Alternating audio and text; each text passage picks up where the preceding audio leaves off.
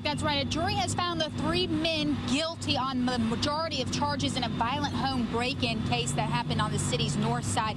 Now, the jury deliberated for nearly 13 hours before reaching a verdict this morning. Each of the defendants faced 40 counts. Prosecutors say Taiwan Lundy, Adrian Anthony, and Michael Pugh robbed and terrorized the couple in their home on Spring Mill Road back in October 2013.